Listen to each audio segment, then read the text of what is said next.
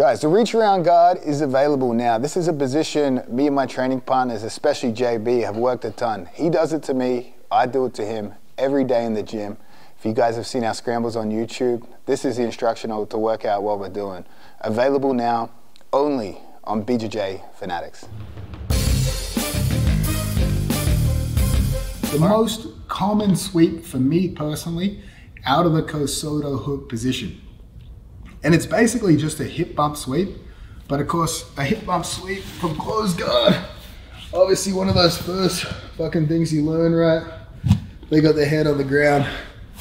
We cover the posting arm, we hit them with our hips, and we end up in mount. Obviously probably works for about 3 minutes and then it never works again unless obviously training partners are terrible. But that basic mechanism of hitting people with your hips is how this sweep is gonna work from the Kosoto hook. And again, you might have looked at that first sweep and thought, that's pretty low percentage. And I would say, you're right, it is. But there's a lot of moves in jiu-jitsu that we need to build the first threat so they give us a counter force that we can go with. And again, 1 out of 100 times that first movement works, right? But then of course, people work it out very quickly that they can block this by moving force in a different direction. So it's like, I'm not baiting JB by trying to sweep him with the Kosoto hook. I'm trying to sweep him. He sends force in a different direction. I follow it and sweep him on top, right?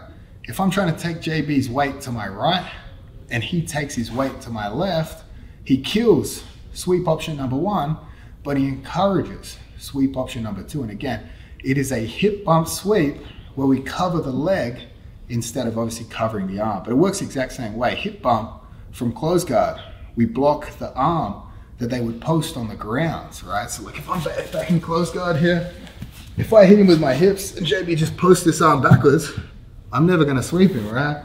If I cover that post, we're gonna sweep him. Think of this the same way, right? We're gonna block the post that would kill this sweep, but instead of it being an arm, it's gonna be a leg here, right? So JB's pushing into me here. We beat the crossface. I take the Kosoto hook. I'm trying to turn the corner here, but JB, he wants to start dropping this hip into me here. If he effectively drops this hip into me, he could flatten me out here, right? And again, this isn't the end of the battle here. There's things we can do to survive, but he's killed one of the battles we sought to achieve, and we were seeking height. JB's killed our height advantage here, right? But of course, this is gonna be the counter to the Kosoto sweep. So as soon as I feel this, we come back a step. As soon as I feel any resistance, I cup his leg here. So again, if we change angle.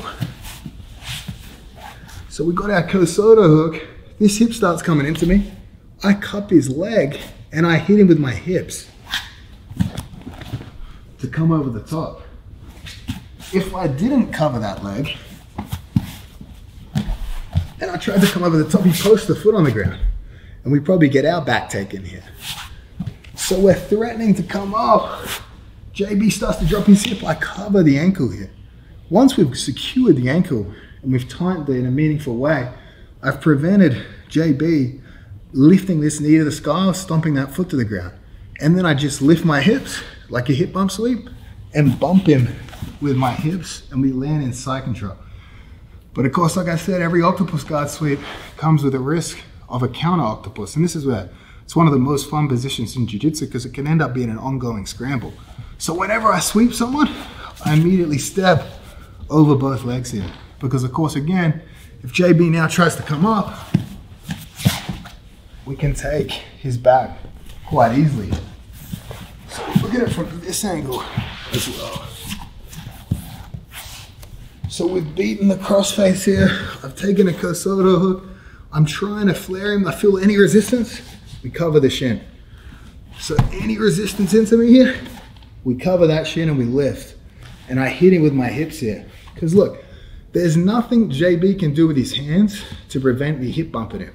If he tries to post his hands behind him, we're still able to step over here. And we can immediately step over both legs. Typically speaking, he'll probably concede to mount here and try to push our legs back. But again, this is one of the most common sweeps out of octopus guard for me. We beat the crossface, we come up, we take our Kosoto hook, I cover the legs, and I hit him with my hips. Immediately step off the legs. So I call it basically the octopus hip bump sweep here, but if you're ever confused about the mechanism, think of your day one hip bump sweep. But instead of covering the arm, we're covering the second leg, the leg that they would use to post, to counter, obviously that movement.